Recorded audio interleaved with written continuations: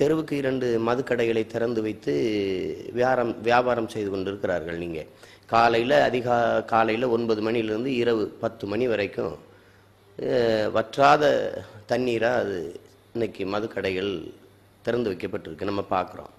ஆனால் அதில் என்னன்னா, இன்னைக்கு நிகழ்கிற சாலை விபத்து, இப்போ பெண்களுக்கு எதிரான அமில வீச்சு, பாலியல் வன்கொடுமைகள், சமூக குற்றம், இன்னைக்கு திருட்டு, கொலை, கொள்ளை, எல்லா சம்பவங்களில் ஈடுபடுகிறவர்களும் நிறைந்த மதுபோதையில் இருந்து தான் இதை செய்திருக்கிறாங்க.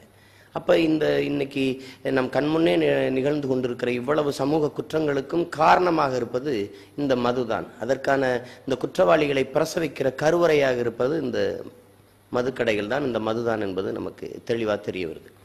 அதனால் இன்னைக்கு இப்போ நெடுஞ்சாலைகளில் அதிகப்படியான விபத்துகளை மது போதைகளில் வாகனம் ஓட்டியவர்களால் தான் அது நிகழ்ந்திருக்குன்னு தெரிஞ்சுதான் இன்னைக்கு தேசிய நெடுஞ்சாலைகளில் அந்த ஓரங்களில் இருந்த மதுக்கடைகளெல்லாம் அரசு நீக்கியிருக்கு.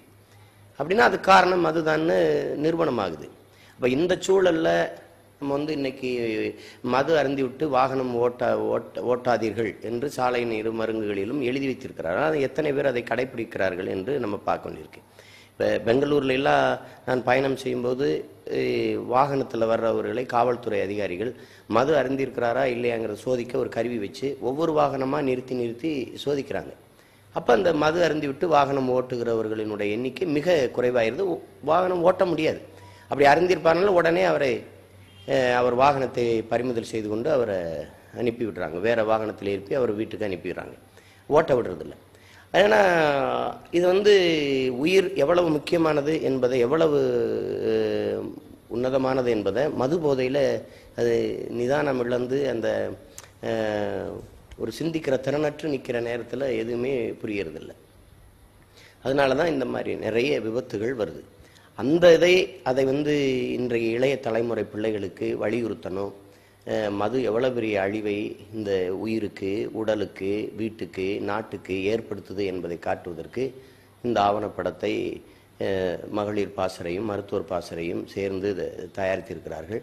குறிப்பாக இந்த மதுவால் அதிகமாக பாதிக்கப்படுகிறது பெண்கள் தான். ஏன்னா இன்னைக்கு ஒரு வேலைக்கு செல்கிற கணவன் அல்லது வீட்டில் இருக்கிற ஒரு பிள்ளைகள் 100 ரூபா 200 ரூபா சம்பாதிச்சுட்டு வர்ற இடத்துல அந்த முழுக்க அந்த சம்பாத்தியத்தை பூராவுமே மதுவுக்கு செலவழிக்கிற சூழல் இங்கே இருக்குது. இப்போ நாம் தமிழர் கட்சியில் உறுப்பினர் படிவத்தில் இந்த மது, புகையிலை இதெல்லாம் இல்லாத அந்த பழக்கத்திற்கு அறவே அடிமையாகக்கூடாது என்று ஒரு உறுதிமொழியில் அதை ஒன்று சேர்த்திருந்தோம். அதை படிச்சுட்டு பல பெண்கள் எனக்கு எடுத்து பேசினாங்க. இந்த இடத்துல இந்த கொள்கையில் உங்கள் தலைவன் பிரபாகரனை போல நீங்கள் உறுதியாக இருந்துடணும். அது அப்படி நீங்கள் உறுதியாக இருந்துட்டீங்கன்னா எங்களை போல பல குடும்பத்து பெண்கள் உங்களுக்கு எப்பவும் ஆதரவாக இருப்போம்னு எடுத்து பேசினாங்க. அதே மாதிரி அந்த டாஸ்மார்க்குங்கிற அந்த கடையில் பணி செய்கிற பணியாளர்கள், நான் வேலூர் சிறையில் இருக்கும்போது அவங்களுக்கு அந்த ஊதிய உயர்வு கேட்டு போராடிட்டு சிறைக்கு வந்தாங்க. ஒரு 300 பேர் என்னோட தங்கியிருந்தாங்க. அவங்க எல்லாருக்கிட்டையும் நான் கேட்கும்போது அவங்க ரொம்ப வருத்தத்தோடு சொன்னது, அதாவது 10ஆம் வகுப்பு 11ஆம் வகுப்பு படிக்கிற சின்ன பிள்ளைங்க, ஒரு 12 வயசு 13 வயசு பசங்க கூட புத்தக பையோட மதுக்கடையில் மது குடிக்க வராங்க அப்படின்னு ரொம்ப வருத்தப்பட்டாங்க. அப்போ அவங்க சொன்னது ஏப்பா நீ எல்லாம் இந்த வயசில் குடிக்கலாமான்னா, நீயா காசு கொடுக்குற? உன் காசுலேயே குடிக்கிறேன், சும்மாவா கொடுக்குற? காசை வாங்கிட்டு கொடுப்பா அப்படின்னு வாங்கிட்டு போய் 4 பேர் 5 பேர் சேர்ந்து குடிக்கிறத அவங்க ரொம்ப வருத்தப்பட்டு சொன்னாங்க.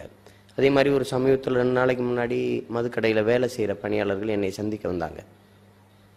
என்னுடைய பேச்சுக்களை கேட்டு, அண்ணன் நாங்களும் உங்களோட உங்கள் கட்சியில் இணைஞ்சு பயணிக்கிறோன்னு சொல்ல வந்தாங்க. அவங்களும் இதே தான் சொல்கிறாங்க.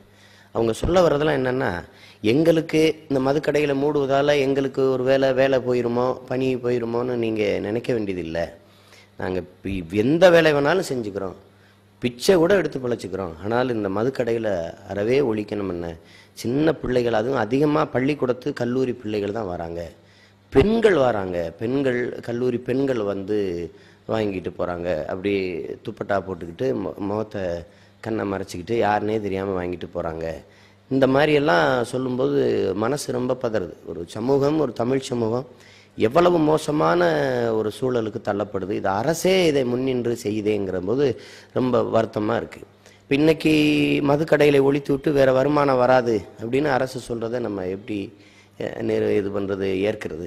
ஏன்னா இதை குடியரசுன்னு சொல்கிறாங்க இந்த நாட்டை.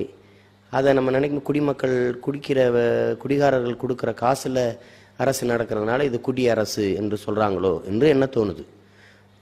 நான் கூட ஒரு படத்தில் பார்த்தேன். அந்த படத்தில் ஒரு தம்பி உரையாடல் எழுதியிருக்கிறாரு. நாம் குடித்தா நாம் தான் தள்ளாடுவோம், நம்ம குடிக்கலைன்னா அரசாங்கம் தள்ளாடிடும் அப்படின்னு. அப்போ அரசு இந்த காசை வச்சு தான் நிர்வாகத்தை நடத்தி கொண்டு இருக்குது. ஆற்று மணலில் 60,000 கோடிக்கு மேலே காசு வருது. கல்குவாரியில் பல லட்சக்கணக்கான கோடிகளுக்கு மேலே காசு வருது. இந்த மண்ணின் வளங்கள் மக்களுக்கானதாக இல்லாமல் தனிப்பட்ட முதலாளிகளுக்கு ஆயிடுது.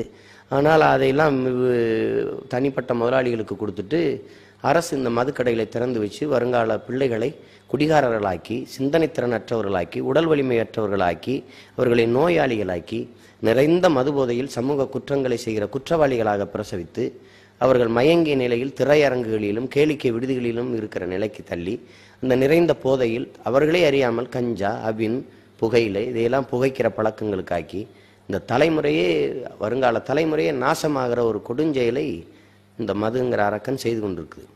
அதை ஒழிக்கணும்.